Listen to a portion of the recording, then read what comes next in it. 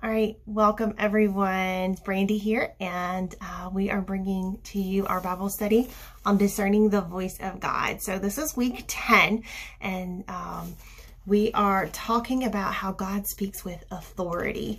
So for the entire section 2, we have learned, I'm flipping through really fast, that number 1, when he speaks, his voice is persistent. He is persistent.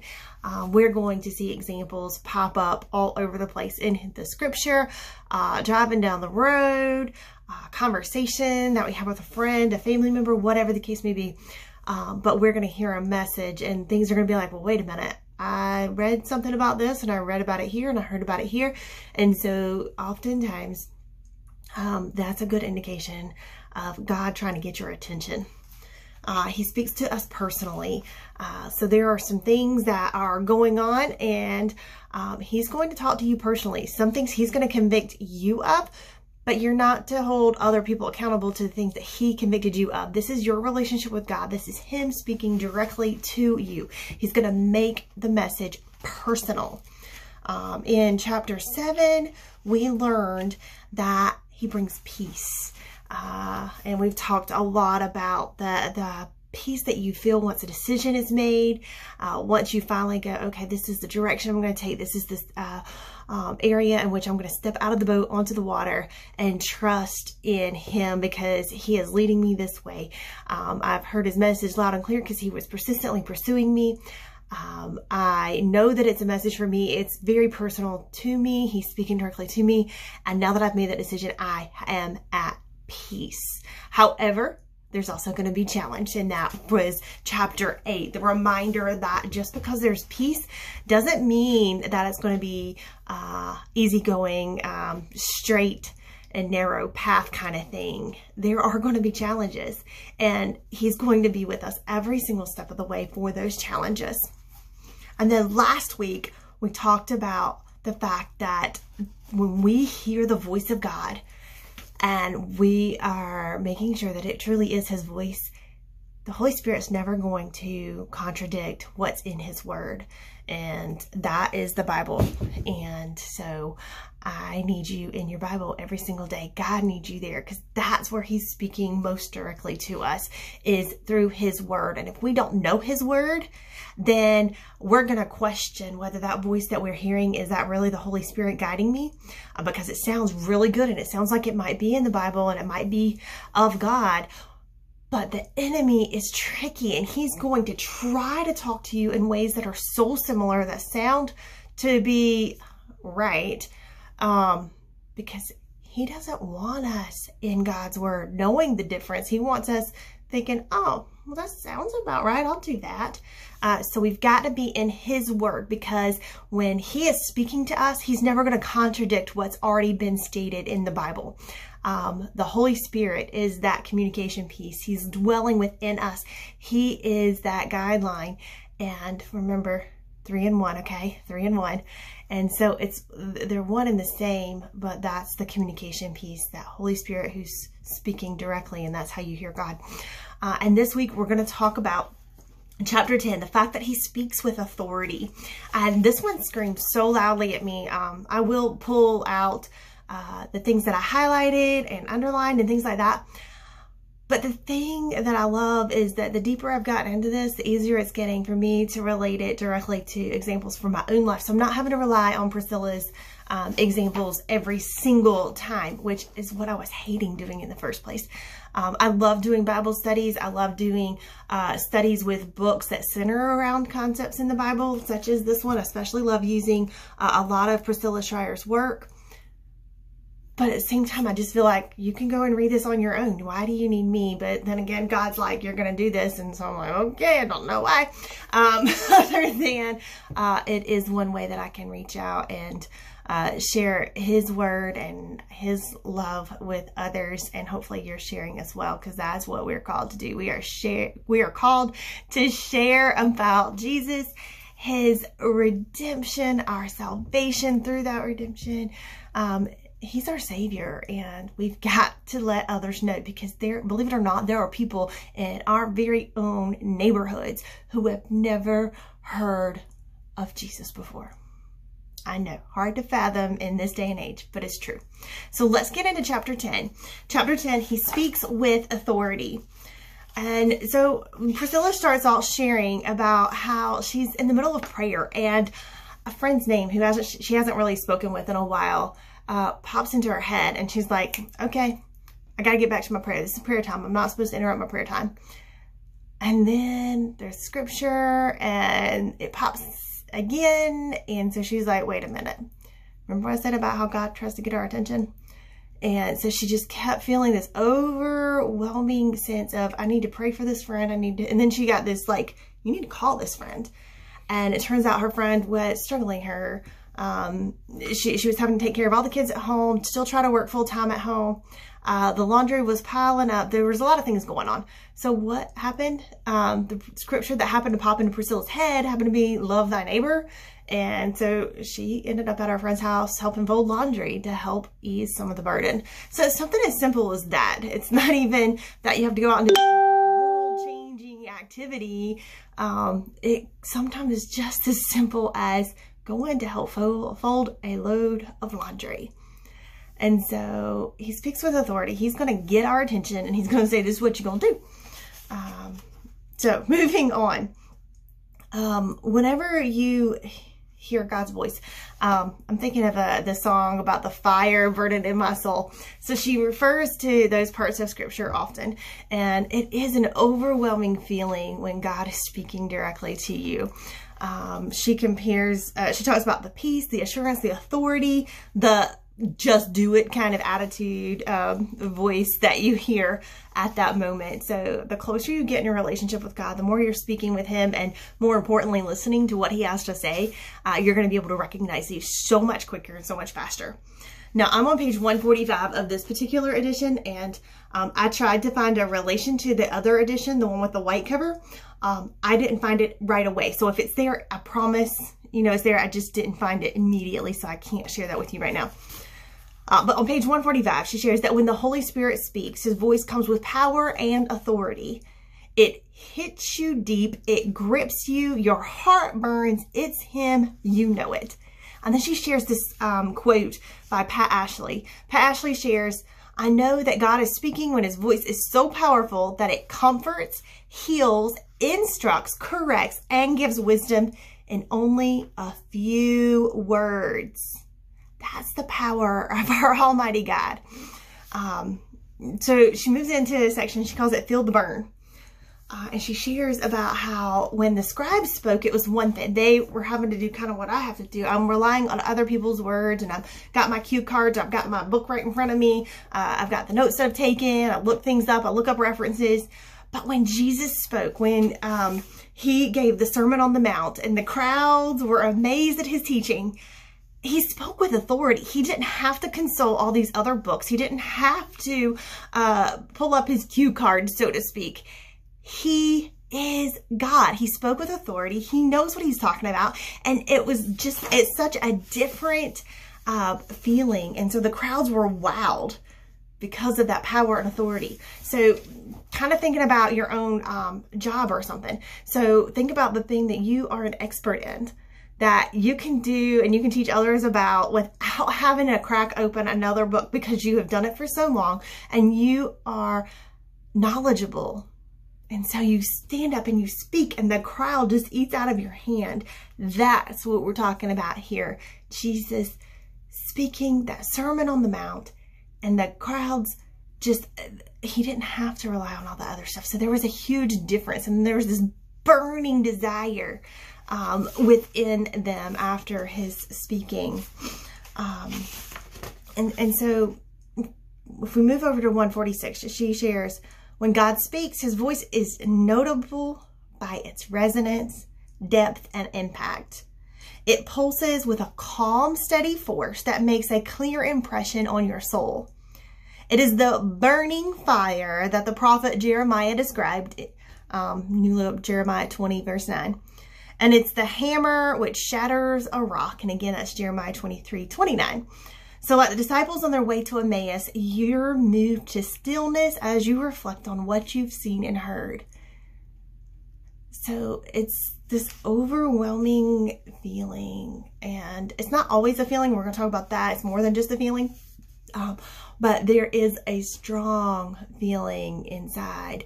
And you feel all of it all at once. The fire, the calmness, everything. Psalm 39:3 says, my heart was hot within me. While I was musing, the fire burned. Think about that. Dwell on that for a little bit. Pause this video. Go look it up. Read it and reread it over and over. How does that apply in your life?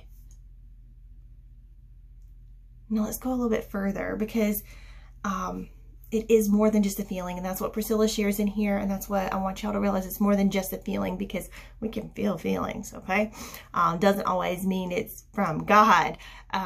So let's get back to that whole authority piece and it being more than just a feeling. Several videos we've talked about, you've got to know God's word. You've got to get the scripture embedded within you, so that way it's there at any given moment. It's not a, oh, let me go Google these words and see what the scripture says.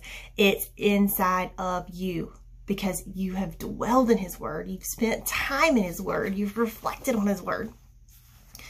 As I move to 147, she shares, the more scripture you hide in your heart, the more frequently and diligently you read it and reread and meditate on its truths, the more opportunity you give the Holy Spirit to bring it quickly to mind, punctuated at a specific moment with a personalized message for you.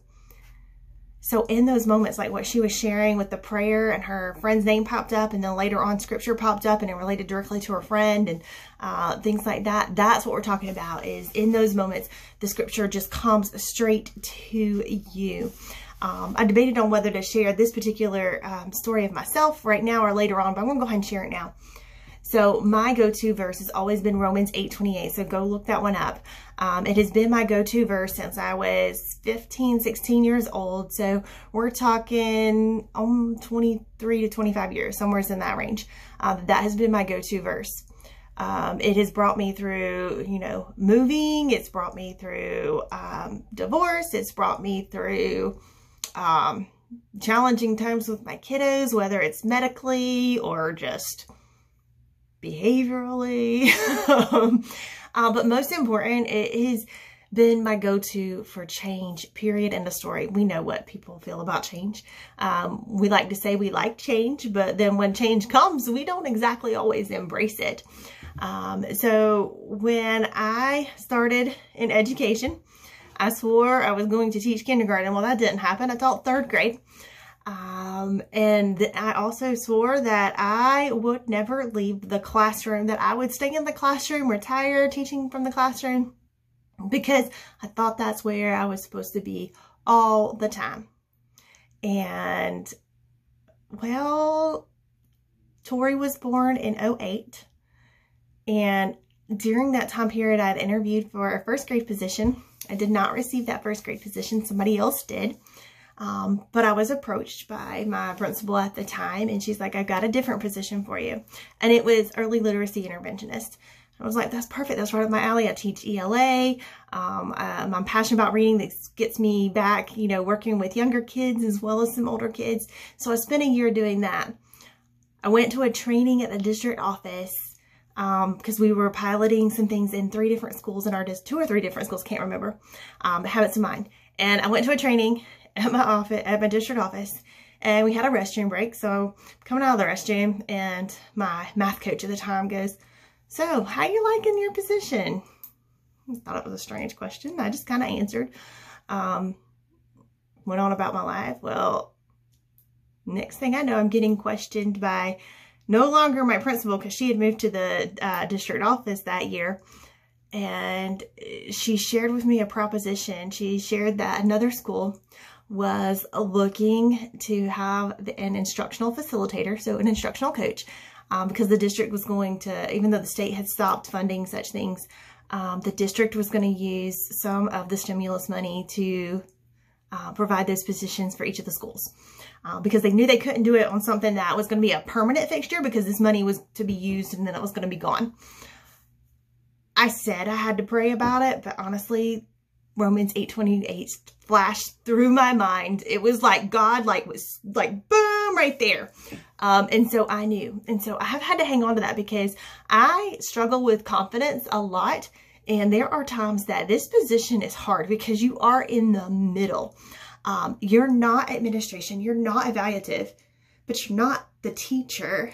And so you get pulled and you're in the know on some things, administrative wise. And then the teachers, you should be even as a coach with the teachers, but teachers don't see us that way. And it's sad and unfortunate because we've got sports teams and, you know, you pay extra to have all kinds of coaches to give you these little tips and tricks and tweaks that will up your game and help you perform better. Education doesn't view coaches always that way. Now, there are some teachers who value their coaches and they love them to death, but it's a tricky fine line. And I love doing what I do, but it's not always easy. And so sometimes the confidence factor plays for me and I will have self-doubt. And then God reminds me of that moment in May of 2009 when I was convicted that this is the role, this is where I'm going to step out into. And so I have been doing this since 2009, and it's kind of scary that I've spent more time coaching than I have in the classroom now. But I get to impact so many, and that's what people have had to remind me of, because I was like, well, maybe they just wanted me to do that, get me out of a classroom. And so people have been like, no, Brandy, they wanted you to step into this role because you can benefit and impact so many others. So it's hard for me to remember that. And so Romans 8:28 flashing in my mind then, and as my hang on to, especially, there's been changes. I have not stayed at the same school. I've not always had the same administration. I have been at the same school for several years now, but this year I'm having to switch back and forth between two schools. And of all times to have to balance life between two schools, we're going through this pandemic and this whole virtual and hybrid, and so it's and all these extra precautions. And I'm not a germaphobe, and I'm very much, I would not let my children in my classroom use hand sanitizer, hand soap, but no hand sanitizer, because personally for me, hand sanitizer stripped so much from me. I stayed sicker than ever when I used hand sanitizer. So I absolutely refuse to use such things unless I'm forced to. I mean, even in church with communion, I would sometimes miss communion Sundays because I did not want to put that stuff on my hands because so many reasons. So I'm not the germaphobe, so I'm going to be the one that people are concerned about. But amazingly, my students were almost always in the classroom. Even the ones that you're like, can you just be absent for a day? Just so I can have a little tiny one-day break. We love y'all. And those actually are my favorite kids, to be honest. But I'm in this role for a reason. And then, you know, Romans 8:28, when our youth director and music director said he needed a youth coordinator. It's like, okay, here I am. Crazy me, because I said I've never worked with anybody over 9 years old. So knowing God's word, and I know that's just one example from my personal life. And I know people are probably tired of hearing my story, but it's my story. And that's, you know, maybe somebody hasn't heard it and they need to hear it again. Or maybe somebody hasn't heard it and they need to hear it for the first time. Sorry, not again, because if you haven't heard it, there's no again to it. Or maybe, you know, it's just like rereading. You read something one time in one situation in your life and it hits you one way, and then you read it again and it hits you a totally different way.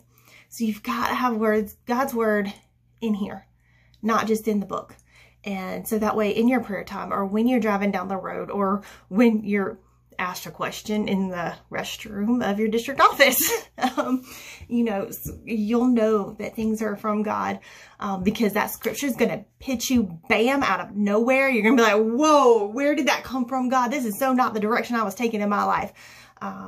So know his word, get it in here, because that's going to matter dramatically, and it's going to impact your life in so many ways. So moving on, let's see, I've like totally like lost where we were. So she shares a lot about, you know, are we doing things for ourselves, or are we doing it to glorify God? So like gift giving is an example. She shared that, you know, she loved doing that, and she was out buying gifts for her friends one time, and then she was convicted. The scripture hit her, and she's like, oh, giving is something I'm trying to do to get accolades for myself, and so I shouldn't do it this time.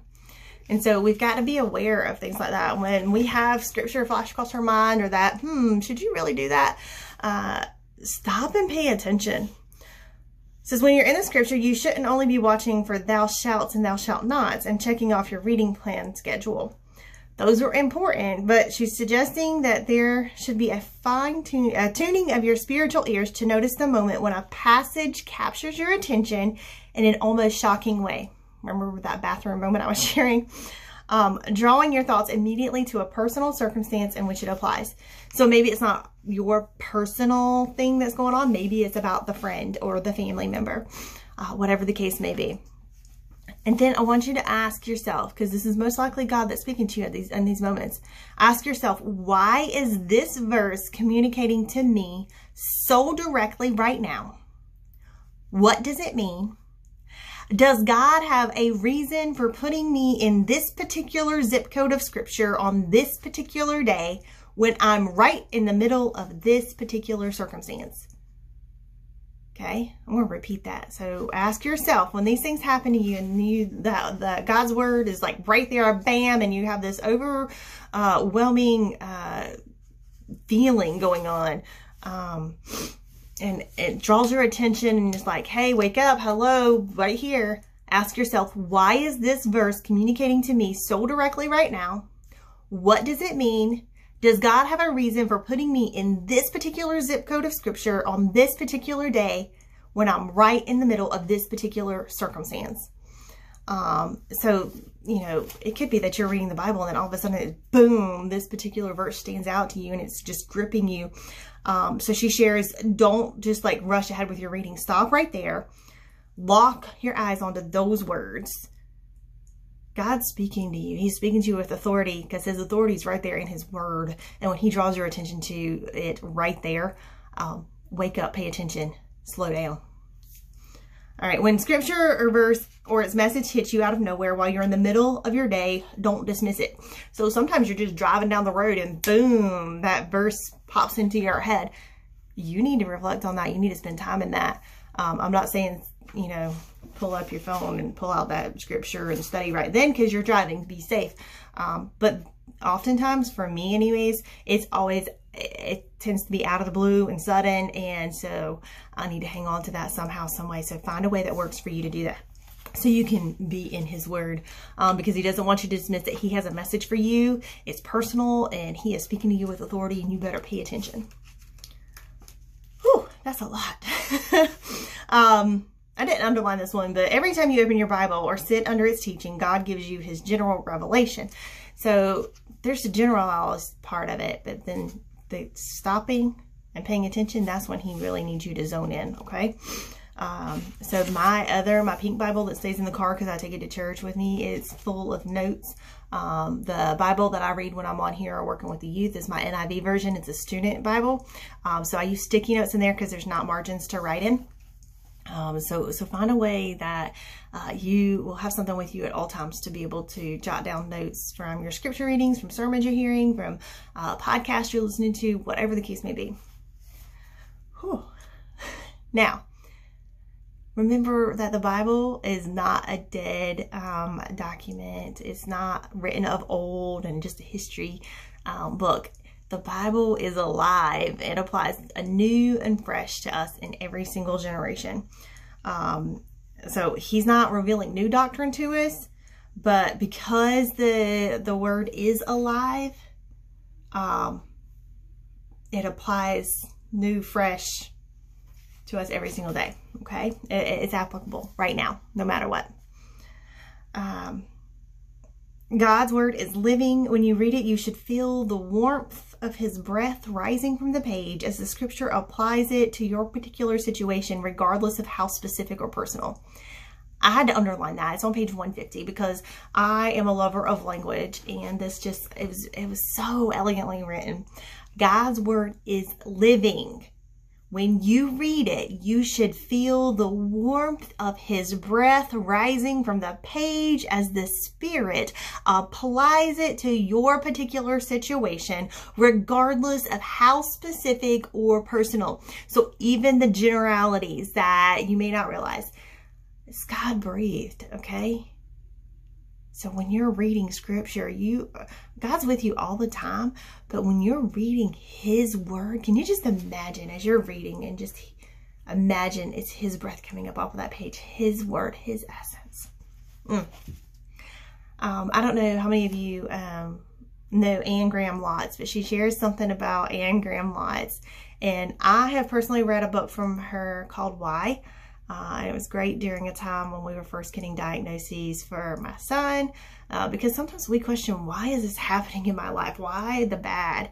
And you got to learn to focus on the positive, and that God will help you overcome all this. So just remember that.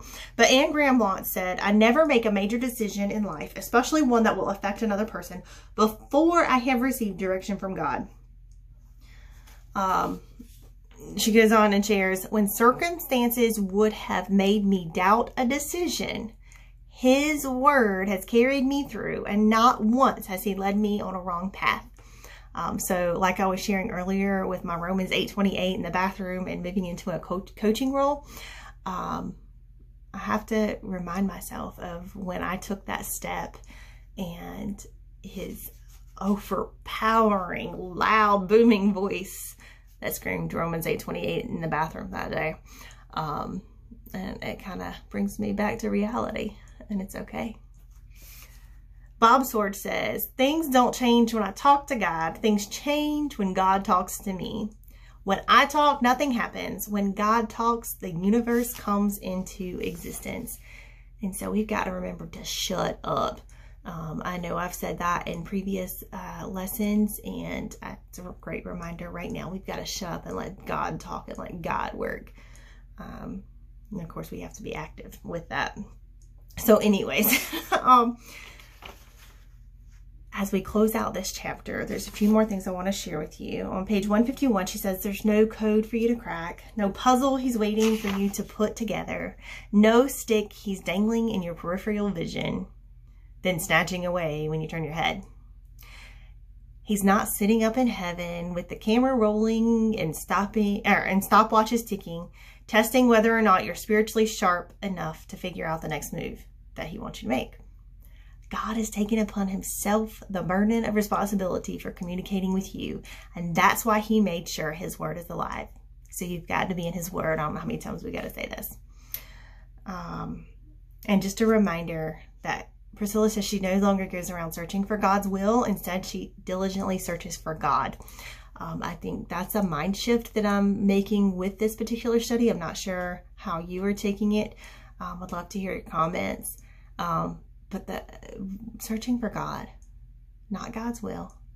Because when our relationship with God builds and strengthens and his word is embedded inside of us, and we know how to recognize his voice, it's so different than saying, okay, God, what's your will for my life? So very different. So keep your spiritual ears open, and you'll be able to hear and recognize when he's speaking. And if you need a reminder, I shared a video on this page a couple of times. And it's such a beautiful representation of being able to listen, and the fact that we really got to know God's voice from all the others, because the enemy's going to try to get you. And the only way we can do that is by being in his word. So I'll close with this before I share the chapter challenges. He's going to speak persistently. He's going to speak personally. He's going to speak with peace. He's going to speak with challenge, and he'll roll it all together in the eternal counsel of his truth until his message echoes in your heart with heavenly authority. Now that's the voice of God, and that brings us to the end of part 2. So next week we'll move into part 3, which is remember what he wants to accomplish. So now that we know how he speaks to us, persistently, personally, with peace, with challenge, and with authority, now that we know all of this, we know what to listen for. Be in his word. Our chapter challenges. Expect God's voice to resonate with an authority and weight that other influences do not have. Realize that scripture is not just the boundary into which everything God says will fall, but is itself the chief means through which he will speak. Watch for the Spirit to personalize scripture, making it connect with your current circumstances. I love how she uses the current, because we get caught up in the past a lot. The responsibility for our knowing God's will falls primarily on Him. Do not be burdened by fear of failure or paralyzed by not knowing. At the right time, He will reveal His will. Relationship with God first, okay? If you are being obedient regarding the responsibilities He has placed before you today, you are in His will for your life. Let us go to God in prayer. Most gracious and Heavenly Father, thank you so much for these past few weeks as we have learned how to listen for your voice, as we've learned that your message, that you're going to persistently pursue us, that your message is going to be personal to each and every single one of us, that you're going to be a peace, an amazing peace when you speak to us, but you're also going to bring challenge, and you've prepared us for those challenges, and you're going to see us through those challenges as it strengthens each and every single one of us. And thanks for the reminder that you speak with authority, that nothing that is said to us through you is going to contradict things that you've said before. That while the Bible was written many years ago and the story was written so many years ago and so many people see the Bible as a history book, Lord, that's your word, and it's alive and beating. And every time we open the book, help us to remember that you are breathing those words into our life. Help us to imprint them inside of us so that we know the messages that we hear are coming straight from you, because you speak with that authority, that peace, that challenge, that personal message, and that persistence. Lord, I ask that you touch and bless each and every single person that is viewing this video. I ask that you encourage them to reach out to me, to each other. Let us be a group, a cohort that can build each other up, that each of us can lean on, so that way we can go out and spread your light, spread your love, and share of your grace and mercy, share of salvation, repentance, and all that you need us to do, and help us to glorify you and build your kingdom. For it's in your Son's precious and holy name that we pray all these things. Amen. All right. So I said something in the video a little while ago, and I am feeling kind of odd about what I said.